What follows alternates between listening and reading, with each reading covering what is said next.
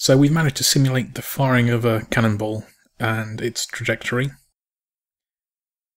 but we've got the cannonball going straight through the wall. We're going to do some basic collision detection. If you go back into your game loop layout, scroll down up just past your update.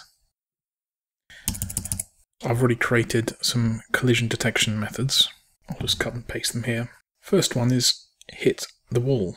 So you could copy this one across. It continually updates the distance to the wall by using the height variable we got from our callback. So it's callback height variable here, minus the current cannonball Y position. I've got some log variables here so you can look at the values as the simulation is running. And in our if statement, we're saying that if the distance to the wall is less than the radius of the circle of the cannonball, so 3 density pixels, and the distance to the wall is greater than 0, so it's on the correct side of the wall, we're going to detect a hit. And at that point, we're going to immediately set our Y velocity component to 0, and also our acceleration to 0, if it isn't already set to 0. And we'll do the same for detecting hitting the floor, something similar. If you could pause the video and copy that across. The distance to the floor is just the cannonball X position. So we define a collision as if the distance to the floor is less than the radius of the ball, 3 density pixels, and if the distance of the floor is greater than 0, but we only want to detect the ball on the way down. So that means the velocity in the X component has to be less than 0. So that's why we have this here. If all those conditions are satisfied, we're just going to log that it's hit the floor and then set the velocity values to 0 and set the X acceleration to 0. And because we've hit the floor, we don't have to continue looping. At this point I've just hit the can draw equal to false. So let's hit save and run. Let's not hit save and run, we need to actually use these methods, so hit floor and hit wall. We'll run those just after our update. Put them here. Hit floor and hit wall.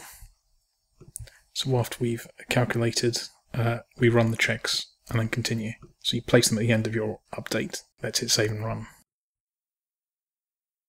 So we fired the cannonball, following a trajectory. And the moment of truth, will it hit and stop in the Y direction? It's done that. It's still got a bit of physics and energy going up in the X direction. That will soon run out. It begins to fall back down to Earth under our accelerated value. I think it was -5 pixels a second. It's going to take some time. And will it stop? Great. And the looping has stopped. Now, this simulation is running at, if you go into your game loop activity,